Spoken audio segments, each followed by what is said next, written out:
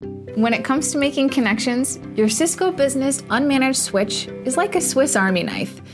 Unmanaged switches provide extra Ethernet ports to allow more devices to connect and create a reliable gigabit Ethernet cabled connection, which makes it perfect for your home office or small business.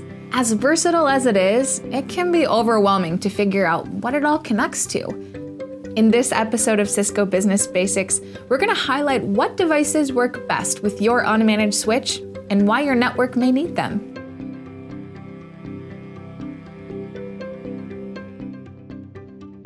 Before we dive in, it's important that we start by talking about one of the unmanaged switch's greatest features, Power over Ethernet, or simply called PoE.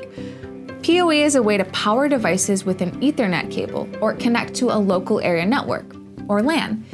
Why PoE is so beneficial to your network configuration is that it reduces clutter and the number of power cords you would need to connect network devices such as routers, IP phones, security cameras, etc. Let's say you have a big presentation for a client coming up. Luckily, your Cisco Business Unmanaged switch allows for an easy wired connection to smart TVs. Given its reliability and high-speed bandwidth, you won't have to worry about your presentation lagging, disconnecting, or acting up while you're presenting, whether it's in the office conference room or virtually through your computer. The 110 series of switches are affordable and operate at high speeds, so you can run your business or accomplish tasks at an efficient pace. They can also be mounted on either a rack or a desktop, depending on the model or number of ports. But how do you choose which 110 series model is right for you? Well, that's determinant on what you feel you need.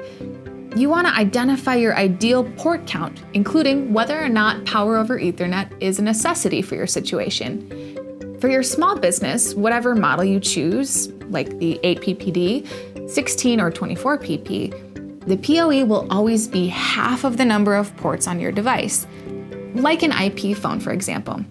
It's like an unmanaged switch in that it hosts a variety of abilities.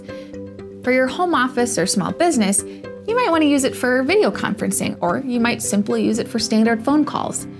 No matter what you use it for, an unmanaged switch guarantees that you're getting the best connection possible. Beyond those examples, there's plenty of other devices that benefit from a little extra power: mesh extenders, IP phones, and a wireless access point.